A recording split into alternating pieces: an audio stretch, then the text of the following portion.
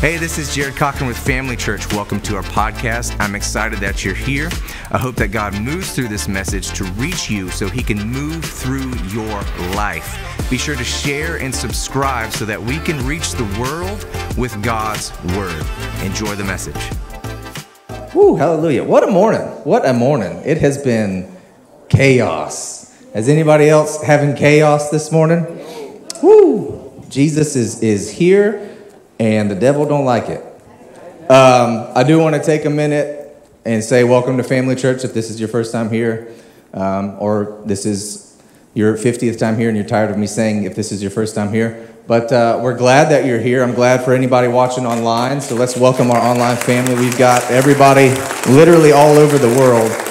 Honolulu, Nigeria, Alabama, North Carolina. I'm trying to remember all the places. There's a bunch. But it's cool since we switched live streaming platforms that we get now. It's called the Heat Map. And just watching it grow and seeing how God has taken what's coming here and moving it into other places in not just the States and not just this city. Because there's a lot of you, and there's the camera. There's a lot of you watching from St. Augustine, and you're well within the distance that you can come in the building.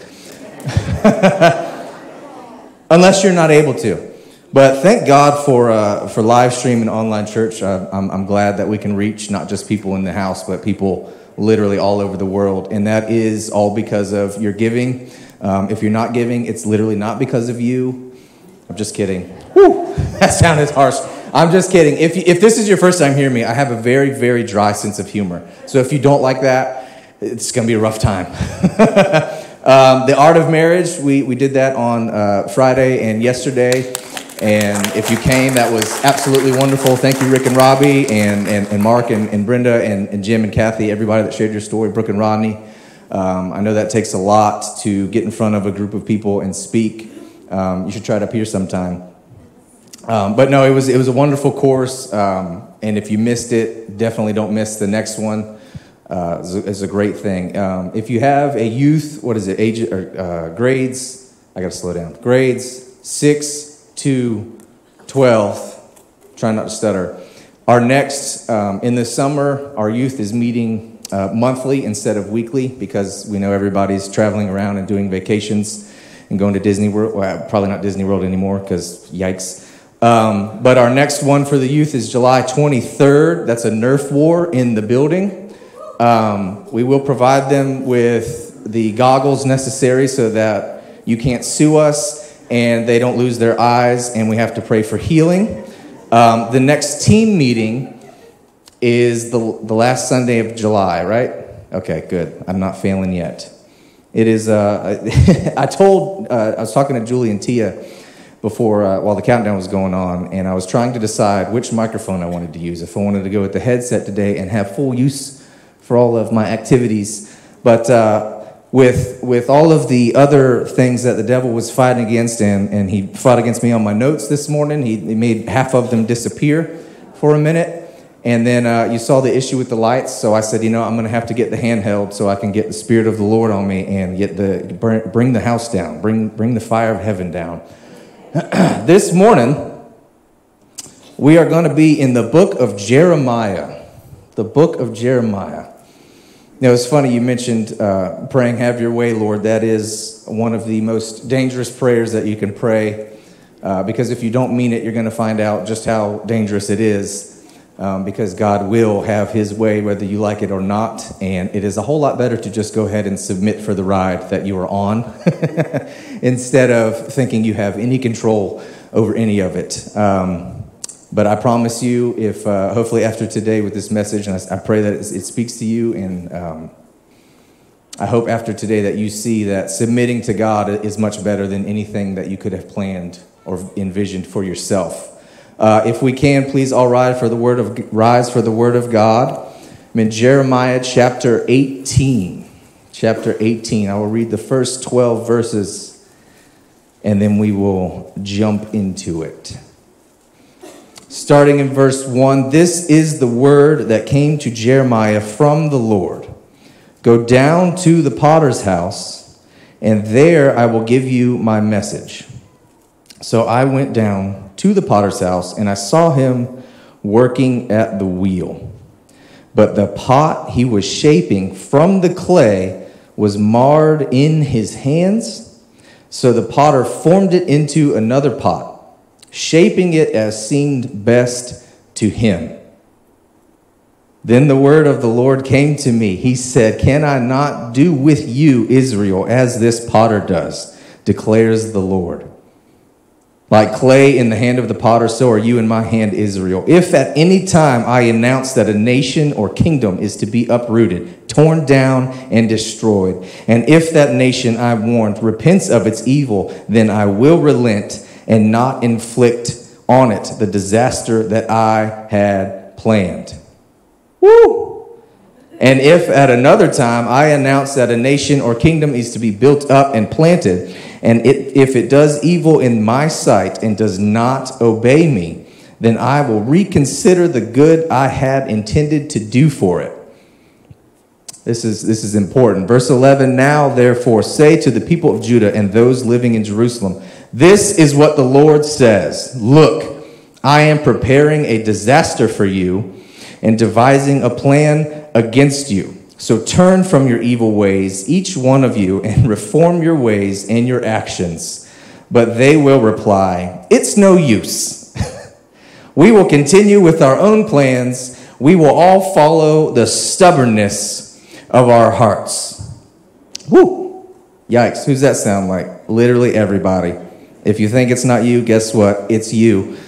And it's me. Today I want to talk to you about broken vessels. Broken vessels. And let's just open up with prayer. Holy Spirit, I thank you for showing up, because if you hadn't, we would not know what to do, and we could not do anything without you. So I pray that you use me as your vessel, as your broken vessel, and speak through me. Let your words come out of my mouth. I pray that you convict the hearts that need convicting, and you build up the hearts that need encouragement, God. And I pray your will just be done. Speak to us all, myself included. In Jesus' name, everybody said, Amen. Tell your neighbor, it's worth it. It's worth it. It's worth it. Has anybody ever wondered? Now, I know I make a lot of jokes about y'all not speaking back, so we're going to have a practice today, and we're going to have a dialogue, not just a monologue. I know you came to hear about Jesus, but I like to talk. So you could talk back. Don't be quiet, please. Has anybody ever felt like God picked the wrong person when he chose you? Good job. Well done. We passed the test.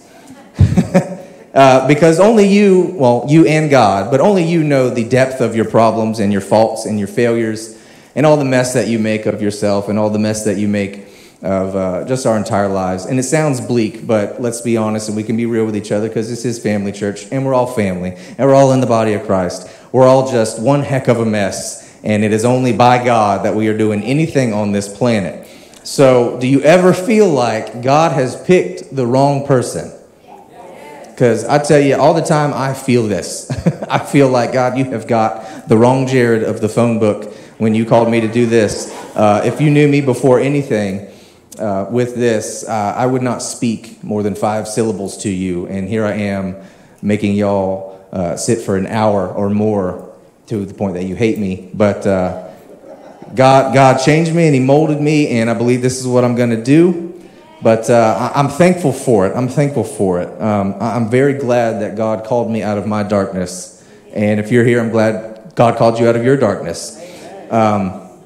And I know we kind of jumped into the middle here in Jeremiah 18, so if you've never read the book of Jeremiah, this is at a time when he has already faced a lot of opposition from people plotting against him because they hated his message.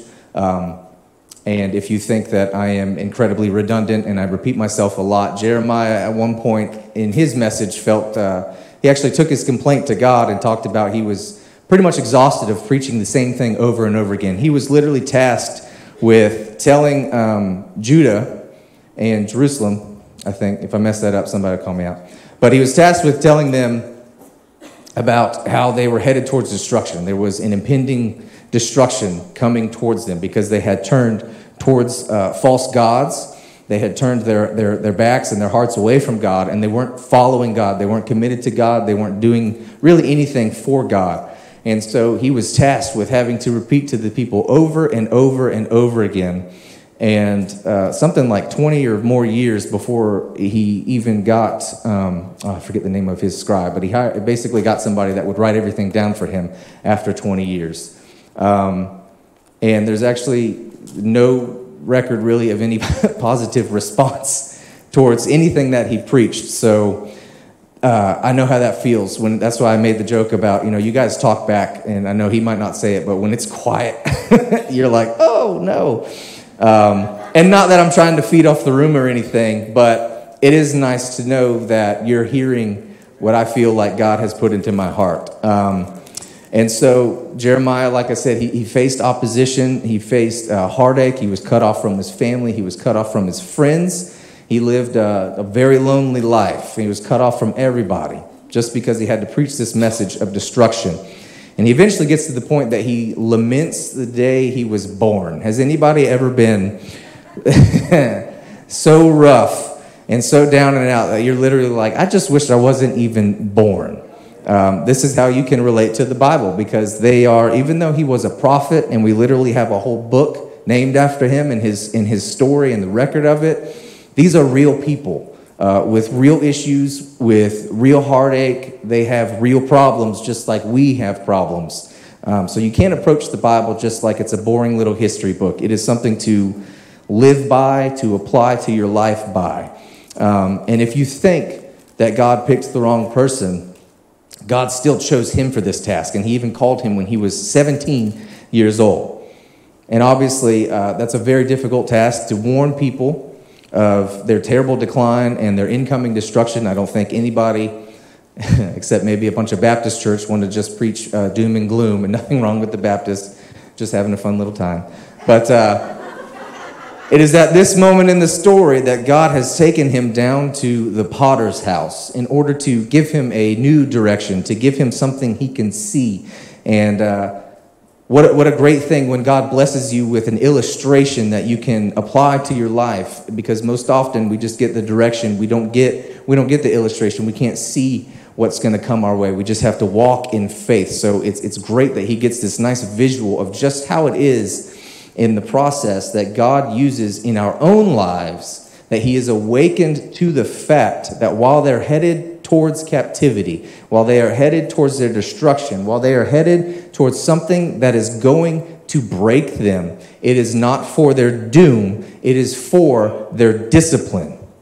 What is coming against you is not to destroy you. Man cannot curse what God has blessed. You cannot cancel what God has called.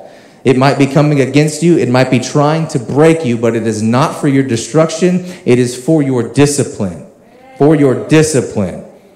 And if you've ever had to discipline your child, you know just how necessary it is for their growth, but you also know the pain of how it feels, because obviously none of us want to smack the heck out of our children just so they get a little sense in them. But sometimes they need that, right? Unfortunately, there's not enough of that going around, and that's why the nation is absolutely crazy. But that's a message for another time. So Jeremiah, he's called at a time. They've turned their hearts against God. They're following a path that is leading them to destruction. They're literally following the false gods. They're participating in child sacrifice, which is just absolutely horrendous and disgusting, and it's just a terrible thing. But they have turned their back so far against God that they are following these pagan gods, these Babylonian gods. And they're slipping further and further into moral decay, into spiritual decay. And that's why God has called Jeremiah to warn these people, to get them to repent of their sins and turn their hearts back to him. And of course, as soon as God says he is called and set apart for his purpose, Jeremiah, like we do, starts listing all the reasons why he cannot do it. Listen to me. Just because it's not on your resume doesn't mean you can't receive it. You might think you can't speak. You might think you're too young, or you're too old, or you don't have enough experience, or you don't know the Bible well enough. or you can't, just pull scripture out like a sword. You might not have enough. You might not have enough money. You might not think you have enough time. And we try to cut ourselves off from the calling as if we know more than God does. God, I don't think you've got the right guy. I don't think you meant me when you called me for this task. Surely you should have seen just how broken and messed up I was. I'll rat on myself. I was working in a power line career. Is there any blue collar people in here? Okay, I know exactly how you talk when you're at work. We'll just leave it at that. So I'm like, God, you want me to preach? Do you see what every other word that's coming out of my mouth is right now? But blessed. I am blessed. He will. I will be a testament. He will change you. He will shape you. He will rip the mess out of your tongue and change you for good. And you think that you're just a mess, and there's so many other people that could do this, right? There's so many other people that are equipped for this. And God always cuts our excuses off and reminds us of who He is, because He is the one with us. And when He is with us, we are and will be equipped with everything we need when we need it. If you have read the Do the New You book, Mindset number 6, God has given me everything I need for the season I am in. God has given me everything I am in for the season I am in. He's given you everything that you need for what you are walking through right now. Jeremiah is facing opposition, but God told him this will be tough. They will come against you. They will hate you. They will attack you, but do not be afraid of them, because today I have made you a fortified city, an iron pillar and a bronze wall to stand against the whole land. They will fight you. They will fight against you, but they will not overcome you, because I am with you and I will rescue you. He will rescue you. Somebody needs to be reminded that God never said it would be easy. Oops. God never said it would be quick. Uh-oh.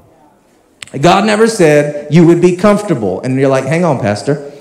God never said you would be liked. And now you're like, I think I might have a different idea, and I want to kind of get off of this ride right now. God never said that you would be without trouble. He said that He will be with you, and it will be worth it. He said He will rescue you. That doesn't mean that there won't be problems. That doesn't mean your kids won't be crazy, even when you've tried to bring them up in the right way and tried to teach them the Bible. That means you're still going to probably have unpaid bills. That means you might still face a foreclosure on your house, or the loss of a business, or an unexpected illness, or you're walking through divorce. But there is a reason for the rescue. You don't get rescued from nothing. If nothing is happening, there's no reason for a rescue. Is Tyler still here? No. Perfect. I get to pick on him. Every time when we were in youth weekly, and we're always like, hey, is there anything going on in your life? Can we pray for you? Tyler's always like, oh, everything is good. Everything is great. I don't need anything else. Like those super sanctified, I'm blessed, sanctified, and covered in the Holy Ghost, and I got the oil going down on me. And blah, blah, blah, blah. You're like, okay, you're lying right now, so let's go to the altar. I know there's something in your life, and if there's nothing going on, just wait, because it's probably right around the corner, getting ready to humble you and come into your life and upset you. But God is reminding you that just because the situation looks bad, just because the problems keep piling up, just because the economy doesn't look too great in the eyes of men, just because there's every mess imaginable against you, just because there's a big debate that everybody wants to talk about and we're all worried about it, doesn't mean there's no deliverance. God is there to rescue you. He is there to redeem you. He is there to restore you, to renew you, to lift you up. With God on your side, what can stand against you? And Jeremiah gets called at a young age to go out and warn everybody. You are not in for a good time. God ends up telling Jeremiah how they exchanged their glorious God for worthless idols. And by default, they have become worthless themselves. Without God, it sounds so rude and so mean. And if you hate me, awesome. If you are without God, you are worthless. Worthless. But that is why Jesus came down. And he said that you were worth it all, that you were worthy of it all. And he came down and he left heaven and he came down and he threw off every power that he had up in heaven. Well, not every, you know what I'm saying. He came down and he died for you to be resurrected for your sins because you are worth it. You are worth it. With God, you are worth it. But without him, we are worthless because we follow false gods. We follow false idols. And he says to literally be appalled at this, like the state of the nation right now, to be appalled at it and shudder with horror that they have forsaken him, that the spring of living water, and they dug their own cisterns, broken cisterns that can hold no water. They cannot hold water. That is us without Jesus. Following ourselves, following worthless idols, living lives that are ultimately completely meaningless. And we think we're doing okay until we hopefully wake up one day and realize the error of our ways and realize just how broken we are when we live in the world. We are like broken cisterns that cannot hold water. And a cistern, obviously, for anybody from somewhere not as educated as here, I don't want to pick on anybody today. A reservoir, it is a reservoir at this time, used to store up rainwater. Now, I know in Florida, until recently, we didn't really have to worry about it drying up too much. We didn't have to worry about the rain too much, especially with hurricane season coming up. But when you live in this place where Jeremiah is, when you live in a dry place, they get less than half of the rain that we see here in Florida. It is important to store up what you don't need in this day for what you will need in the drought. You need to store up what you think you don't need now for what you will need later. You see the testing of Jesus in the desert and how he threw out scripture. Apart from him being the living word of God, he still studied it as a child. And that is how he could talk at the devil and come back at him with the truth of Scripture when the devil tried to twist Scripture. He didn't look for Scripture on the day that he needed it. He already had it stored up in him, so it would bubble up and overflow in the moment that he needed it. But God refers to them as broken cisterns that cannot hold the water. And the problem with them, and the problem that we can slip into, is that we allow ourselves to remain broken so nothing can be poured into us and stored up. And we end up like the Israelites told Jeremiah, it's no use. It's no use. I'm just going to continue doing it my way. That way's easier. I can make more money doing it that way.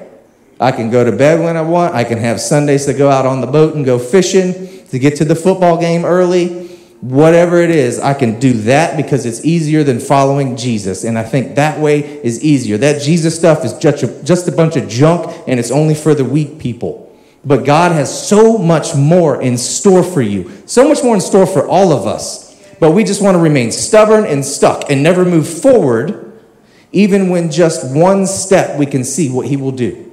Last week when I talked about moving in your maybe.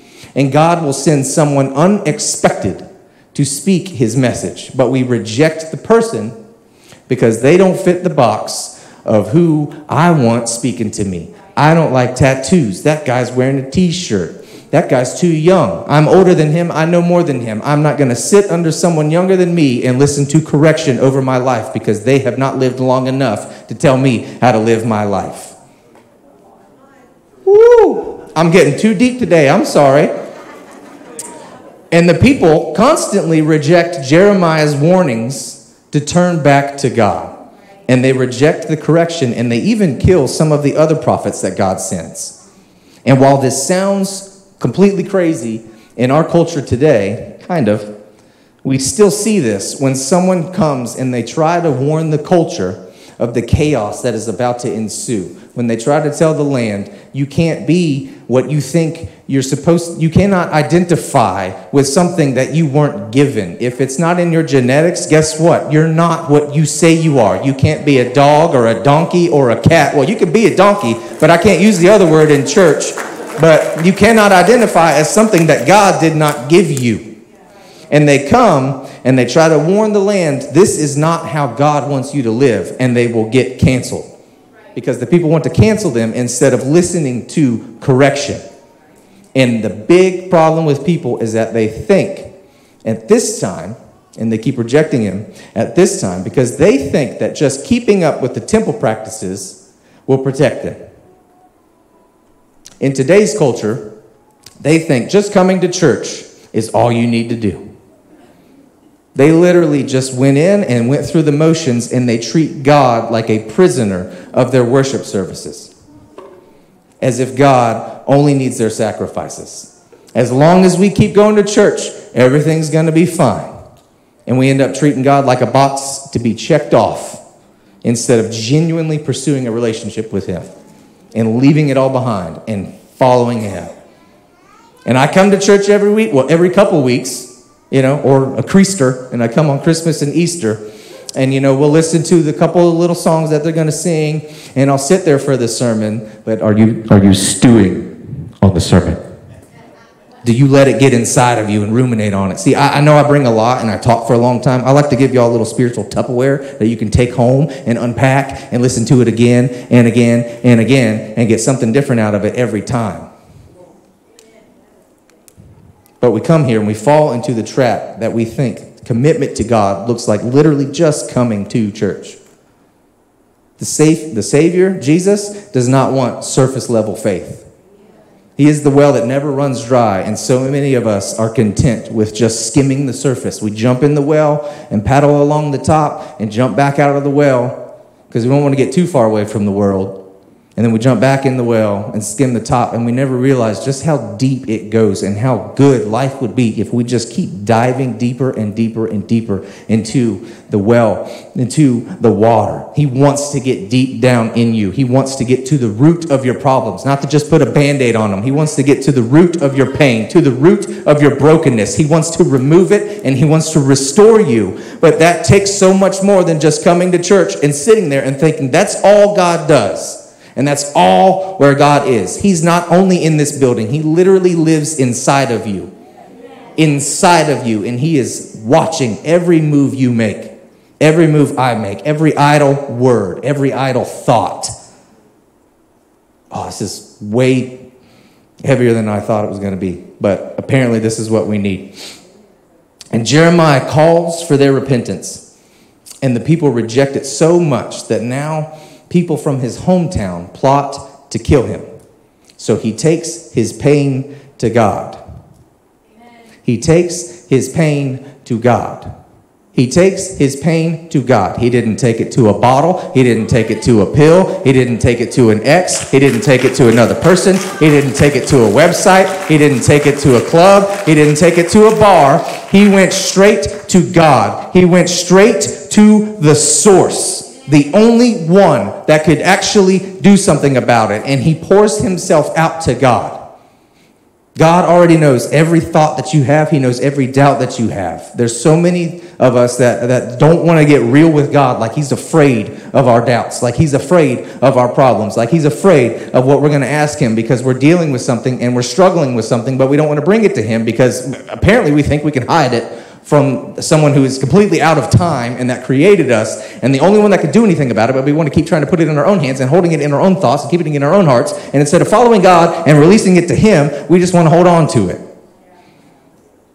There, now you got to go back and watch that to understand what I just said. YouTube has a slow down function. Slow it down. And he takes it to God. And God doesn't give him a gentle answer first.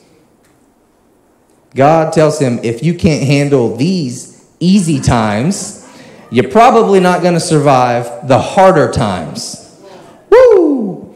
Apparently, when it's bad, it can get worse. And if you think it's bad and that's going to crush you, you're not going to survive what's going to come further down the line. Have you ever thought, oh, this is really bad, and then it got even worse? And you find yourself looking towards the past, longing for the days where it just seemed a little bit easier. Anybody remember being a kid and you're like, I cannot wait to get older. I can't wait to get out of the house and I don't got to follow what you're saying. And I can do what I want. And then you got there and you're like, oh, wait, I can't do what I want because now all I can do is go to work and come home and try to pay bills. And go to work and come home and try to pay bills. And now I got this backache. Nobody ever told me that there was a backache when you got older. And it doesn't matter how much you sit on the heating pad or the massaging pad, that thing ain't going away. And it looked so much better back then when there wasn't this pressure on me now. And it is the pressure that either makes us or breaks us. And we think of pressure as a problem. We think pressure, pushing down on me, pressing down on you, no man asked for. Under pressure, that brings a building down, splits a family in two, and puts people on streets. Y'all acting like you don't know Queen. And we feel the effects of the pressure. We feel the bumps and the bruises, and instead... Oh, my ADD head. No, that wasn't a preach. I say y'all want to act like you don't know Queen, but you'd rather be fat-bottom girls instead of under pressure. You said preach it. I'm just kidding. This is a heavy sermon, so I'm going to take some laughter and some smiles where we can get it, all right? We're working it out together. We feel that, there's like 6 people that just turned off live stream right now. Already walking out. We feel the effects of pressure. We feel the bumps and the bruises, right? And instead of considering that pressure can be a blessing, we look at it like it's a burden. And at a time when life can become increasingly difficult for Jeremiah, and he keeps preaching, and they keep plotting. He keeps preaching, they keep plotting. He keeps preaching, and they keep plotting against him. And they keep ignoring him, and they don't want to listen. And finally, he gets to this point, and God tells him to go to the potter's house. And it is here that he gets to see how this works, how God works as he sees fit. As he sees fit. Because he can shape and he can mold as he sees fit. And he tells Jeremiah how if he warns the people that they are headed for destruction, but they repent, he will relent. The disaster will not come. The disaster will not come if they turn from their ways. But if they are headed towards being up and being planted and being built up, even if they're headed towards a good thing, and they're headed towards something new, something better, something with more life, but they decide that they want to go back to their ways and they lose sight of God and they go on their own path, then he will reconsider the good that he had intended for them. And it is here that we see how God is the potter and we are the product. We are the clay. He is the potter and we are the product. But we play a part in the process. See, God is the one that can shape us and mold us into something new, but it is by our actions that decides what he does with it, what he molds it into. Because you can be doing everything fine and trying to live for Jesus, and at any minute you can choose to turn your back on God and go the other way and decide to try to do it yourself. And newsflash, it doesn't work out too good if you do that. And you will see all the destruction that is the end result of the devotion to yourself. Because if you're not following God and you think you're just going on your own way, the truth is you're actually just following the devil. And you're headed towards destruction. You are not in charge of your life. And if you're not with God, you're going the wrong way. When you try to make your own way, it's never the outcome that you think it was.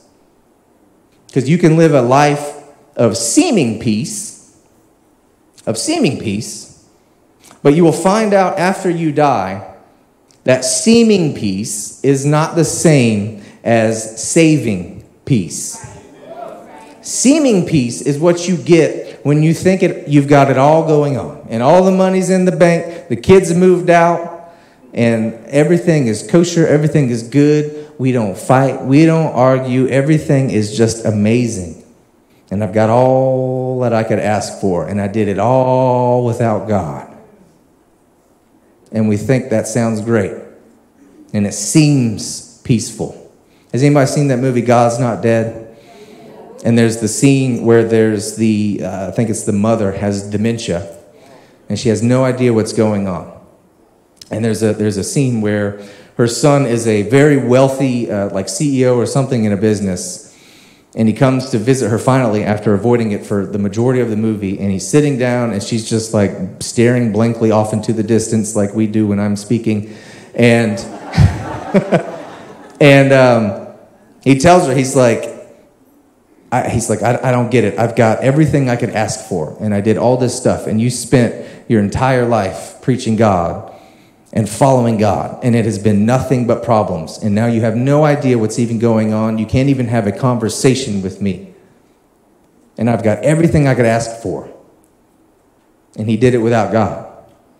And in a complete God moment and clarity, she doesn't even look at him, but she's like, sometimes the devil lets people live an easy life because that's all it takes to get them to go on the wrong path. So it seems like you've got peace. But then you get to the end of the story and you realize that life is never meant to be lived like that. Life is meant to be lived in service to God, to follow Jesus, to love Jesus, to keep him in your heart and follow and emulate him, because you are his mirror image. You are God's mirror image. You are meant to show him off, to display his glory. And that is what saving peace looks like. It is a peace that passes understanding. It is a peace that doesn't go away when disaster drains your bank account. When there's debates, I'm not going to get political. When there's a peace that doesn't depart when everyone else in your life does. There's a peace that no matter what happens, no matter what may come, God has got me in his hands. And if it is cut off from me,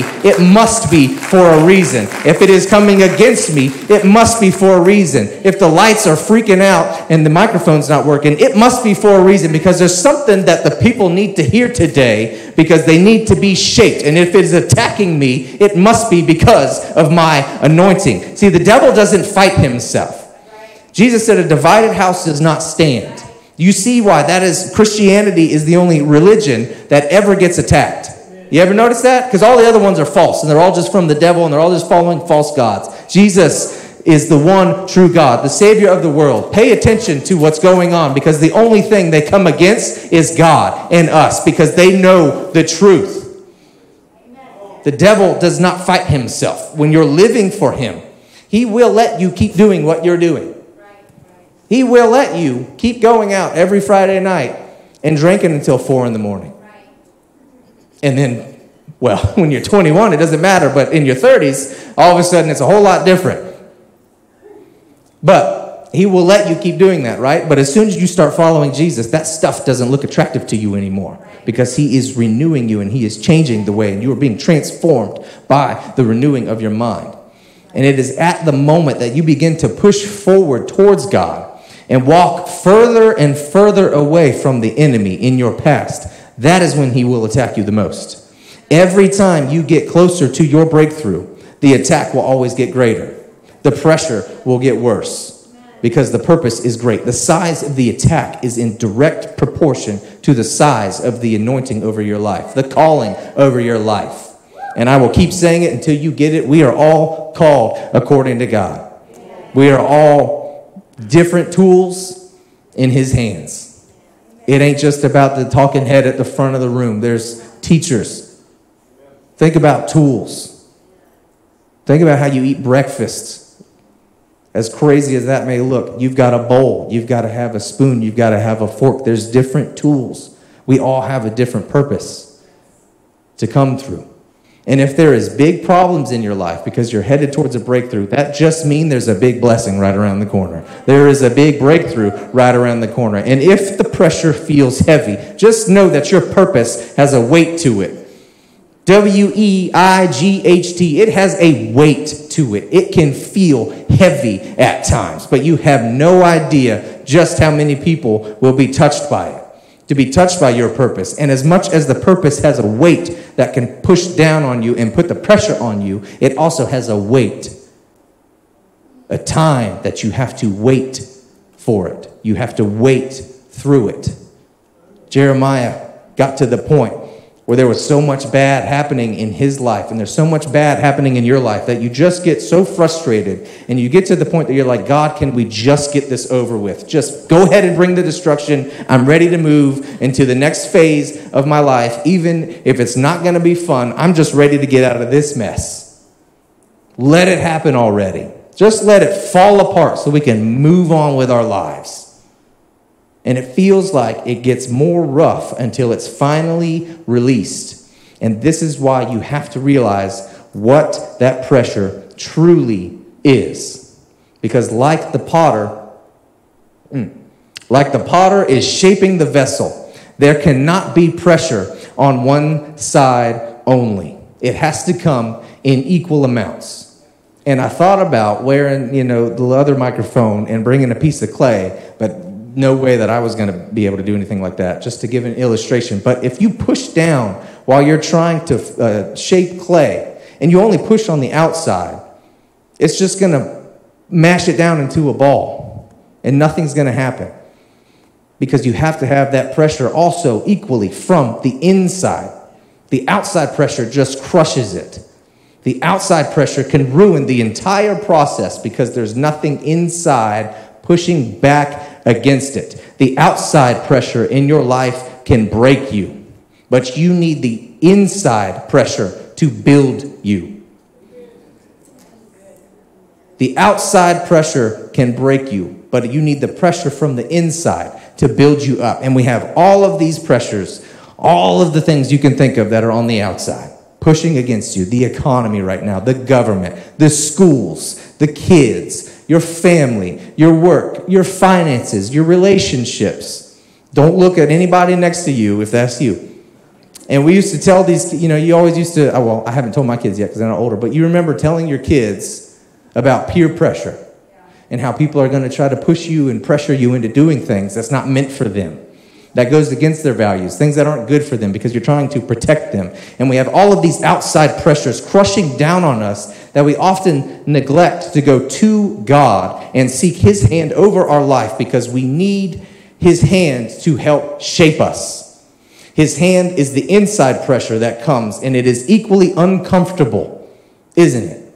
When you start feeling that pressure on the inside, to trust God in the process of the pressure. Because now you've got something pushing you down from the outside. You've got those outside pressures. Life doesn't stop. The bills don't stop. The economy doesn't stop.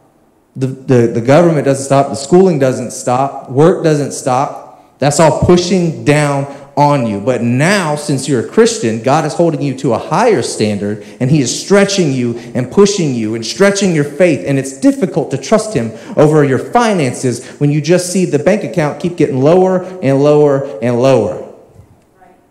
And it's difficult to trust him in a situation that started over a year ago, and you thought surely this would have been done 6 months ago. And it's difficult to trust him with your husband or with your wife, and you keep praying that they're going to come to church, but nothing seems to have changed yet. And just like Jeremiah, we are completely at the mercy of our Maker and have nothing else to do except complete and utter trust and obedience to God's plan. And I know you're sitting here thinking today, surely there's no way God can use me. I have done so many bad things. I have made so many mistakes. I was literally still messing up and cussing when I pulled into the parking lot this morning. I was still messing up, and this is not me, I'm just using general things because this next one, I'll just use you. You were still messing up when you woke up in someone else's bed that you weren't supposed to be in a couple days ago. That's why I didn't put I on that one, because y'all would have been like, oh, guilty. And you just can't ever seem to get it right. And we're tired of feeling like everything we do is wrong.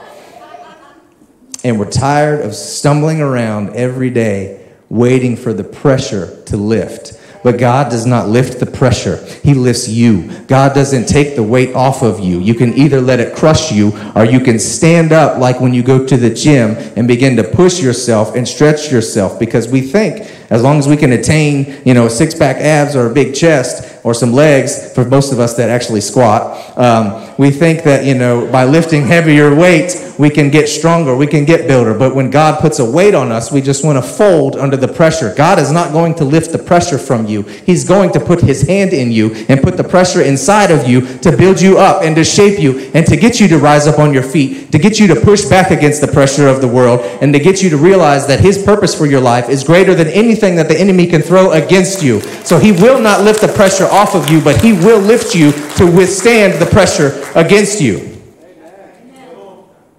And you've been trusting God, and you're coming to church, but you're tired of going through the same situation over and over again. And there's the stereotypical preacher just up there shouting, trust God, just do it, just trust him. And you're like, I've been trusting him, but I feel way too broken right now to be used by God. And you need to realize today that the negative thoughts that you think aren't from you. And they're definitely not from God. You hear the story of people whose thoughts, and they say, it's just in my head, you should kill yourself. I don't know about you, but I don't talk to myself in my head saying you. And God would never tell you to kill yourself. That is the enemy applying more outside pressure. That is the enemy putting pressure on you to stop the process that God is doing in your life. That is the enemy trying to stop your promise. That is the enemy trying to break you. And if you think you're too broken to be used by God, you need to step back and remember and realize just who was used in the Bible every single time that God did great things. You need to realize just who God uses, because God only uses broken vessels, because broken vessels are all that God has to use. They are the only options that God has to pick from when he goes to do his plan. Everybody that he has to use for his purpose are all imperfect people. And I don't know about you, but that releases me from the pressure of trying to be something that I'm not, from the pressure of trying to control something that I can't, from the pressure of trying to live up to a standard that was never meant to be reached by anyone other than Jesus, because he was the only perfect, he is the only perfect person. That is why he is the only perfect person to live. I don't have to get it together. You don't have to get it together, because Jesus already paid it all for you. Jesus lived as if he sinned so you can live as if you don't. That is why grace is called a gift. That is why it is not by your effort to do better. That is why it is not by your works. There is nothing you can do to save yourself, because it is not up to you. Because you will fail and I will fail. It isn't up to what you do or what you have done. It is entirely up to the complete and finished work of Jesus Christ on the cross, the Lamb that was slain, the one who shed his blood for me, who shed his blood for you. He already came down and did what nobody else could do, to do what nobody else ever can do, so that we don't have to. We just get to live in the glory of his grace. And guess what? When God looks at you, he sees Jesus. He sees his spirit. Y'all ain't shouting, and I'm preaching better than you're shouting. He sees his spirit in you. Your past is not your identity. Your problems are not your identity. Nothing about you other than Jesus is your identity. Everybody wants to say, I am depressed. I am broken. I am bitter. I am feeling this way. I am trying to identify as this. I am an American. Guess what? It doesn't matter. The only thing you are is a Christian. You're not an American Christian. You're not an Ethiopian Christian. You're not a Christian from Alabama. You are a Christian. That is your identity. Jesus is in you. Everything else doesn't matter. When you are accepted into the body of Christ, all of that other stuff goes out of the window. Not your personality and the things that make you unique, but you are not the things that you want to put over your life. You are what God has already put inside of you. You are covered by the blood of Jesus. He gave you his life, and that is life abundantly. So you don't have to you have to realize the lies of the enemy when you feel like you're broken, when you feel like you're a mess. If all God has to use are broken vessels, Baby, you're not broken. You're being made new. You are being made new into something. You are being made into something new. That pressure inside of you, that pull that God is pulling you towards, that pull that he is lifting you out of the world, that pull that he is lifting you out of sin, that he is lifting you out of addiction, that he is lifting you out of bondage, that he is lifting you out of generational curses and brokenness. It is on purpose. It is for a purpose. It is building you up for a purpose. God is shaping you because he wants to do a new thing through you. Can we put verse 4 back up on the screen? Jeremiah 18:4. But the pot he was shaping from the clay was marred in his hands.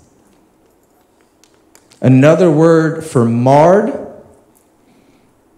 that is used in a different translation, I think the ESV, is spoiled.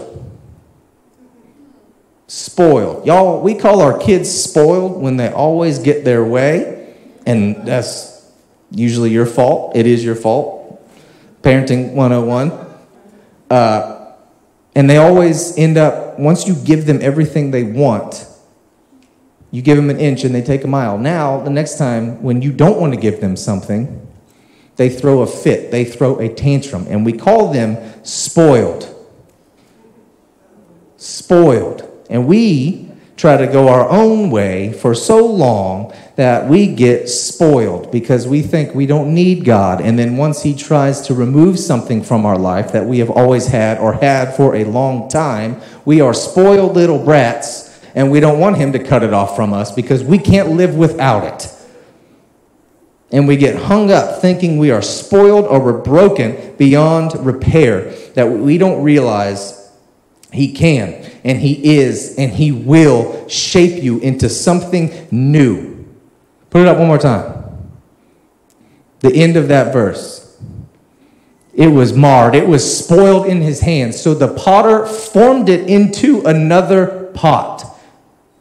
Just leave that for a minute. He formed it into another pot. He didn't go get another piece. He didn't go get another piece to add onto it. He took what was and mushed it down and put more outside pressure on it so he could put new inside pressure on it to take what looked broken, to take what looked spoiled, to take what looked marred, to take what looked like it was stained, to take what looked like it was tainted, to take what looked like it couldn't be used, to take what looked like was messed up, and he made it into something new. But first he had to push it down into a lump. He had to renew it. He had to start over. That is what the pressure is. And shaping it as seemed best to him. As what seemed best to him. Shaping it as seemed best to him. That doesn't say shaping it as seemed best to Jarrod. It doesn't say what seemed best to shape towards Philip or Kathy or Kelsey or Mark or whoever, whatever your name is right now. It's not up to you. That means the design is in his head. That means we don't know what's going on. That means when the pressure is forming us and things are being cut off and moved around and shifted, it is not at random. It is on purpose for a purpose. It is the design that is in his thoughts. And his thoughts are not your thoughts. And his ways are not your ways. And my thoughts are not your thoughts. So while it always feels new to you, that's only because you've never seen what the original design was for your life. You can take it down. Thank you. You've never known exactly what God has planned for you. You've never known just how you're going to look up, how you're going to end up looking one day when you follow him on his path and you walk through your purpose and you walk in your purpose that you probably still do not know the full extent of. And you've never known it, so it will always feel new to you when he is doing something new to you. But it is not new to God, because that you is the one that he always knew. If y'all know how to spell, that's an extra letter, K. It's the you that was formed in your mother's womb. It was the you that was set apart before you were born. It's the you that he already knew before you were even formed, before he even formed the world. He already knew it. It's the you that he knew needed to get placed here in this seat, in this time, in that family, in that job, in those kids' lives, in your friends' lives, in your family's life. It is the you that needed to be here and now for the purpose that he has for you. That's the you that he always knew. That is the you that he is bringing you to. That is the you that he is building you up to. That is the you that you are getting from the pressure that is inside of you, that you feel in you, to grow you into your purpose. And I'm going to keep saying it until you get it. That is the point of the pressure. God is putting pressure on us because he wants to do a new thing. And you can either resist it or you can respond to it. You can resist it, like the people in verse 12, and choose to go your own stubborn way. And that's why the pressure always ends up getting worse, because it's only one-sided. But don't let that pressure cause you to push back against God's purpose, because you will get stuck in a cycle of repeating tests over and over, and trials over and over, because you haven't figured it out yet. That's why it keeps repeating and it feels redundant, because we are resisting it. We feel the pressure and we push back because we cling to our own ideologies and our own insecurities and our own fears, because stepping forward in faith looks unsure, and we don't want to do that. We want to stay where it looks safe and I can see everywhere that I'm going. God is trying to stretch you. So you need to respond, not resist. Because responding is submitting to the process. It is submitting to God's will for your life and how he is shaping it to be, what he wants to shape it to be. Don't resist anymore. The pressure can seem great at times. It will feel great.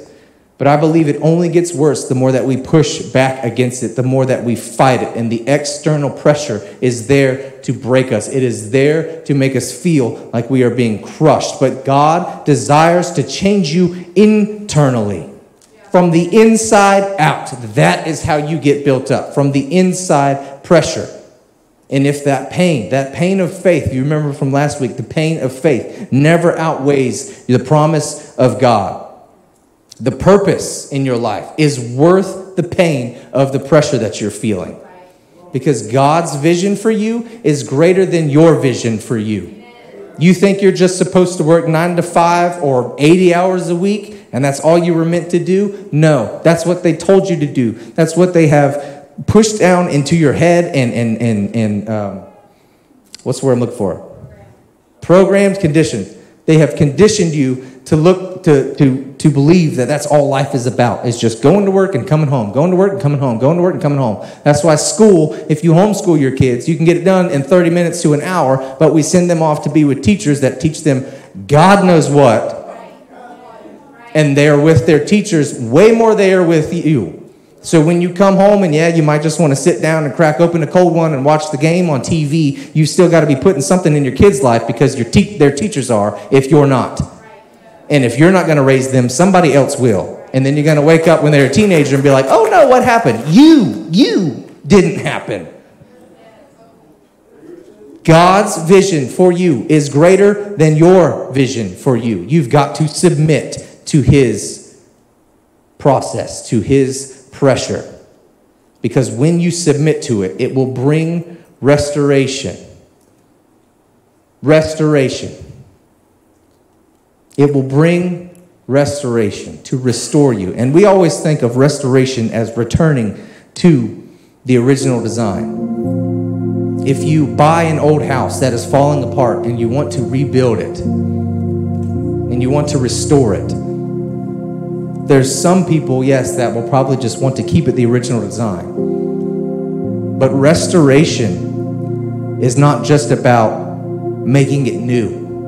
It's about making it better than it was before. It's about making it more than it was before. It's about not just restoring it to what it once was, but repurposing it to be something greater than it ever was, to keep the design, but to be more. And God wants to restore you, not just to what you were, but to what you will be, what he wants you to be, what he wants you to live out, the purpose that he wants to live out, the people that he wants to put in your life so that you will reach them, so that you will speak to them, so that you can lead them to Jesus, so he can get more glory. And people won't have to submit and fall into eternal damnation. Restoration is always more than the original. So today, you're not broken. You're just being made new. And you're not just being restored. You're being repurposed. And you may have felt like your purpose was something, and then that was removed from your life, and now you're stepping into a new season. Or you were serving in the church in one capacity back here 30 years ago, and now times have changed, and you feel like a square peg in a round hole, and you can't fit, and you keep trying to go into the round hole, but you don't realize that God changed the board around, and he repurposed the board, and now he's putting new things on the board. And it's not that you're being formed into a circle so you can go through the round hole. It's just that you need to realize you're not made for this anymore. He's repurposing you to do something else. See, a lot of the older generation, they think that us younger people are just wanting to come into church and kick you out because we want to do it our own way. That's not the case. That will not be the case. And, oh man, I'll just get real. I feel like a lot of that, honestly, is just insecurity, because as we're navigating life, we're stepping into new seasons and new situations, and we're all doing this for the first time. And if you think you're not, that we will pray for you because you're just psychotic. We're all doing this for the first time. And we get older, and, you know, we joke, oh, the back pains and everything, but we get older and we can't do the things that we used to do. We went to the gymnastics place or whatever for one of the kids' birthdays, and last year I could jump around and have fun with the kids. This year I jumped and I hurt my knee for like a month and a half. I can't do the things that I used to do. At least, you know, not just jumping right into it without stretching. Without stretching and warming things up, to warm up to the idea that God isn't done with you yet. None of us think about breathing, and for some of us, thank God, because if it wasn't an involuntary response, that would not go good for some people. Has anybody thought about it the entire time I've been talking? Nope. You've just been doing it.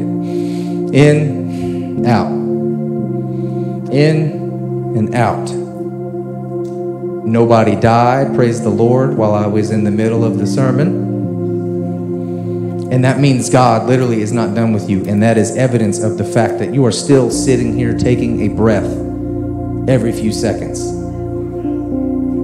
Just because there's younger people coming up doesn't mean you're being phased out. It just means you have a new purpose. You are being repurposed. And you can end up being bitter about it and fighting against it and pushing against it because you're upset that you can't do what you used to do. So now you don't want to do anything except be mad at the younger people that are stepping up. Instead of celebrating the fact that God is continuing something, instead of letting it die, and instead of being bitter about it, you can learn to be a blessing and pour into someone else's life, like you are going to step up and be pouring out into men's life, stepping into this new season. You have wisdom that the younger people need, that we need. And don't take this the wrong way, and I do not mean this arrogantly, but we have wisdom as well for you. I may not have lived as long as you have lived, because you're not done. But I didn't walk the path that you walked. And you haven't walked the path that I walked. And so by that, the scenery for you and the things that you have learned are completely different than the scenery that I have seen and the things that I have learned. And just like a father can pour wisdom into his son, the older generation can pour wisdom into the younger, but you can still accept wisdom from the younger. And we can have conversations and grow together as a people for a purpose. God doesn't just use people, from their 20s until their 40s, and then, you're put back on the shelf until you die and you go to heaven and you get a new body. And praise God, my back doesn't hurt anymore. I've got a perfect body. There's still a reason you're here. And just because your purpose has changed doesn't mean you need to inflict pain on someone else because you don't want to accept it yet. If you're moving into something new, that's something to celebrate. That's something to be happy about because you still have something to do. You think about Moses, 120, and he died, and he still had strength. But he was done. He was done, and God took him up. So if you're still here, you're not done. You're not done. And you should celebrate it because you think of the image of the potter. The clay has not been put in the furnace yet to be hardened. So while you may have been a bowl, as a weird analogy to use, but while you may have been a bowl over here, or a plate, or a fork, or a knife, while you may have been something in this season of your life, God is still able to push pressure from not just the outside, but the inside and reshape you into, instead of just something that can be used, something like a vessel, something like a vase that can hold something that can be poured into so that can then pour out into someone else's life. To be repurposed. You might have been something in your past, but now you are something else moving into the future. And you can resist that. You can push against that process. You can push against the pressure. But if there's only pressure on one side, it will collapse. And then the day comes when life ends or Jesus comes back and there is no more clay in the potter's hands. All of the vessels and all of the tools that were made are complete. They're done. And for us Christians, that is the best day of our lives, to start eternity in glory in heaven with God and to never have any failures anymore, no more fears, no more depression, no more sadness, no more anger, no more bitterness, no more brokenness, no more fighting, no more tears, no more bad memories, a new body. Everything will be perfect. But for those of us that resisted the potter's hands and wanted to remain broken, the furnace will harden the lump of clay, and it will never be what it was supposed to be. And it will be a lump of nothing, a worthless piece of clay that is now hard for the rest of eternity. You can do the lights.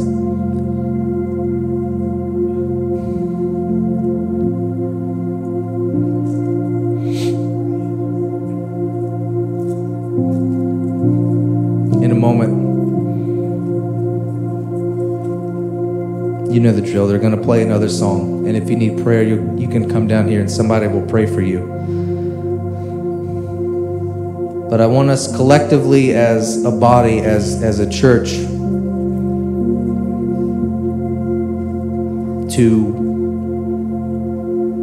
not resist God in his process, to not resist the potter.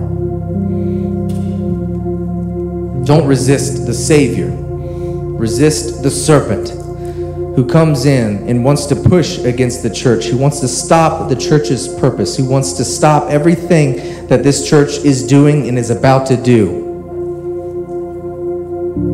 Yes, we come in and we worship Jesus, and yes, we preach Jesus. But this church is such a hub for the community in that, with dining with dignity in the 4S and the food pantry, there's so much more than just what goes on here on a Sunday. And don't think for a second that the devil doesn't want to stop that as much as he wants to stop this. It's all tied together. And as we get close to our breakthrough, and as you get close to your breakthrough, he puts the pressure against you because he wants you to submit to the pressure. He wants you to submit to the chaos. He wants you to think that it is too great against you, that nothing else can be done, that you're just going to be crushed and there's nothing left for you, and you should just fall down on your knees and die. But God is there to put his hand inside of you, to put his hand in your life, and to push back against the pressure that the devil is putting on the outside, so that he can use that pressure to build you up into the vessel that he wants you to be, for the purpose that he wants you to live out.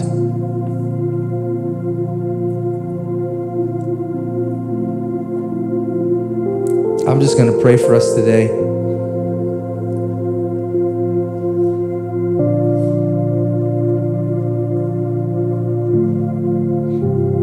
If you need prayer, if you do not have Jesus in your life, come find someone at the altar and let's pray for you. I want to do it one-on-one today. I just want to pray for us, and then we will worship one last time, and we will take communion, and you guys can go to Burger King.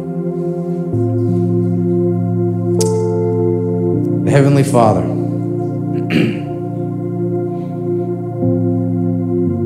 in Jesus' name, I come against every power of darkness that wants to step foot against this building and against this church. And I do not just mean the building, this church. We are the church. So I come against every spirit that is not of heaven that is coming against these people right now in Jesus' name. And I pray that your angels surround us, that they surround them, so that whatever is coming against them in their life, the pressure that is in them will be greater than the pressure that is against them. And if God is for us, nothing can be against us. So right now in Jesus' name, I pray protection over each and everyone's lives, not just in this room, but the people that are watching as well, because we have real problems, but we have a realer God. We have someone who is able to do something about it, exceedingly and abundantly more than we are able to ask, think, or imagine. And I pray right now through the Holy Spirit that any prayer that needs to get prayed, any desire, any heartbreak, any problem in someone's life that they might not want to utter words to it, I just pray that the Holy Spirit says it for them. That the Holy Spirit takes it to God.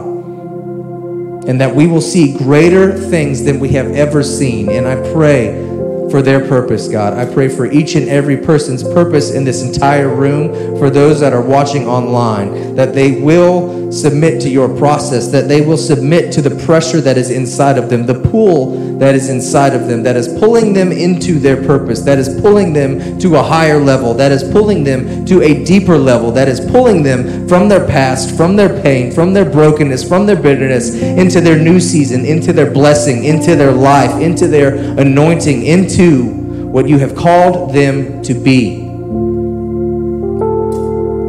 I pray that as a church, we no longer sit just in here, but we start moving forward and moving out and spreading the gospel like Jesus told us to. Jesus, only you can satisfy. Only you can satisfy. Which means if we are only here on Sunday mornings seeking you, we are unsatisfied for the 6 other days of the week. And I pray that we all begin to seek you more, that we begin to pray more, that we begin to fast more and submit to the pressure that you are putting in us so that we will see the true power of your glory.